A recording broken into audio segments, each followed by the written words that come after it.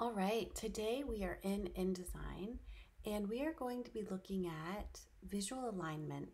So if you see this box of text, we have Forged by the Fearless. And the stems of the F, the B, and the F, you can see they're pretty much aligned, and that's just by the automatic settings that we have for this type. However, if you look at the Fearless, you see that the strong visual line here that aligns the F, the B, and the F, when it comes to the T, the stem is offset. And it does look like there's been some movement, right? The T has a little bit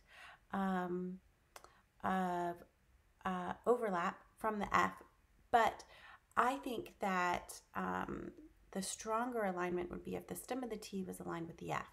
So this is how to show you in InDesign how you would change and do some hand alignment in your text.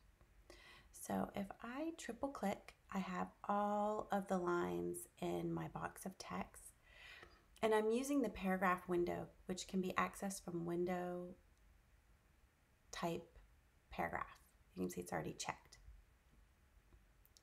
All right, so the first one in, if I kind of hover, you can see it's a left indent, and it is showing the entire line of text. That's what this icon means.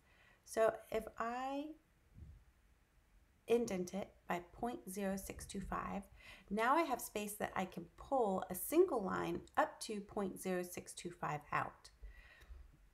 So now I could come to the, and if I go negative, so that's the down, you can see it now moves, and I could move it up to the amount that I have here. So if I'm looking, I can put my words lined up with my guide, which I clicked and dragged from my ruler, and I can see it's not quite aligned yet. So I can reselect it. Let's say I do 9 here.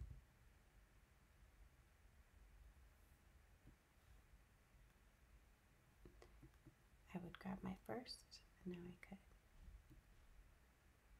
do up to the same amount.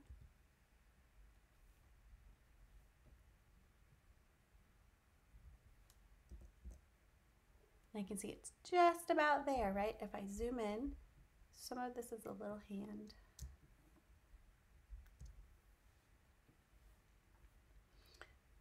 Tedious. So for both of these, instead of 9, maybe I just do 1.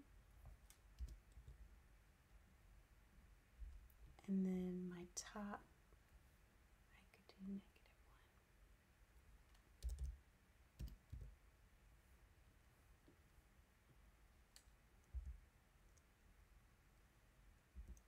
So you can see that